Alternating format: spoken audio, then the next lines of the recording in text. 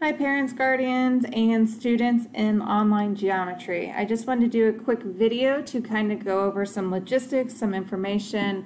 Most of this has already been relayed, but I just want to make sure that you guys are getting all the information. First thing, if you email me, parents or students, please make sure to put your son or daughter's first and last name and also that they are in online geometry. That'll make it a lot easier for me when I'm responding to the emails. Second thing, online geometry, you guys have a quiz on Tuesday that is over your review packet. So it's over everything that is in this smaller purple packet. So how this will work is I will release the quiz at 8 a.m. Tuesday and it will shut off at 9 p.m. Tuesday evening. You will have 45 minutes to complete the quiz. So once you think you're ready for the quiz, just really make sure that you're ready, because if you sit down and start it, you can't walk away, you can't do anything, because it will literally shut off at 45 minutes, whether you are finished or not. So you need to be prepared to sit down, take the quiz, and be done. 45 minutes is plenty of time to actually finish the quiz, as long as you're working on taking it that time. If for some reason you do not take the quiz on Tuesday, you will have to set up a Google Meet to take it on the Meet with me at some point on Wednesday, the following day. Okay. You guys turned in a assignment where you had to annotate. Please go look at my comments on the assignment. Not everybody had comments, but some of you guys had comments.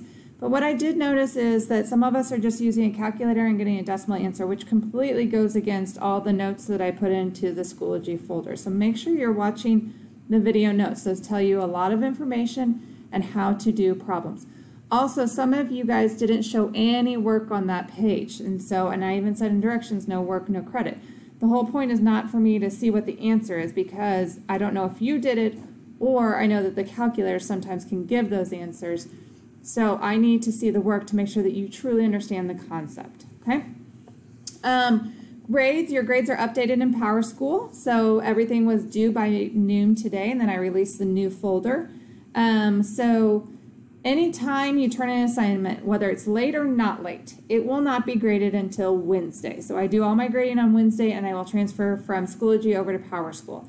So let's say you turn in an assignment late Friday, and you still email me, hey, I turned this in, why am I not seeing it in PowerSchool, or why is it not popping up in Schoology? It's not popping up because it's considered late.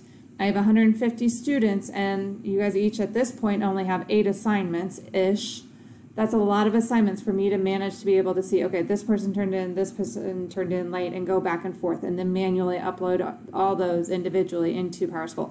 So that's why Wednesdays I will take to grade all late work, grade current work, and transfer it from Schoology to PowerSchool.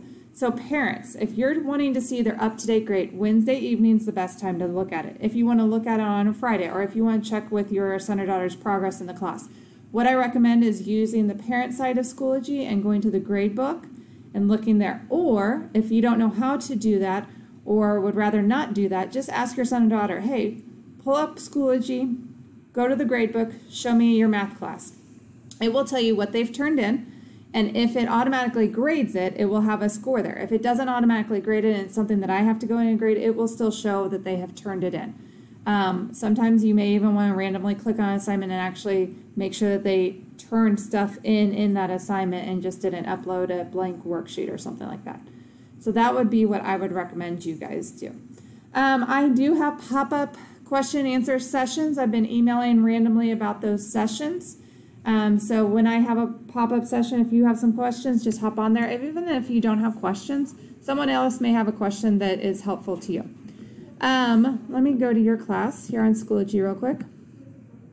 So here's your geometry. These buttons actually work now. Don't click on the picture, but the words below it. So here's to your one-on-one conference. So if you need a one-on-one conference, you go to this Google form, fill it out, tell me your first and last name, and tell me what you're wanting to talk about.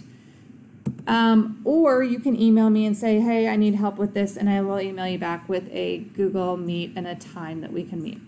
These are all very helpful. Link to my email, link to Desmos Graphing Calculator. Tutoring help on Mid-Continent is awesome, guys. So if you have a library card, I believe you have to have the number. There is a tutoring link on that, and it will be a live person. So if you have a question at 9 o'clock at night, you could possibly jump onto this, get a live person to help you answer it. I don't know the extent of how much time they're going to be able to spend with you, but I have heard that like you could ask a question and maybe that's the end, and then you can jump on again at maybe a different person if you have another question. Khan Academy is also very helpful in going over the concepts. Remember, I fill out all the notes myself, and I go through all the notes on a video, so make sure you're watching those. And then there's the online book. These are all links to the folders. So we're in unit folder 0 right now. So there's last week's work and then this week's work. I put everything in there in order. So what to do, a video of what to do, but then also a write-up of what to do, and then it goes in order of what you should actually do. So organization, I want to talk about that. So here's this what to do week 3.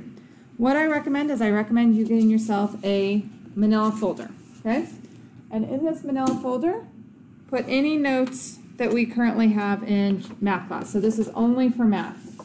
You may want to put some blank paper in there also.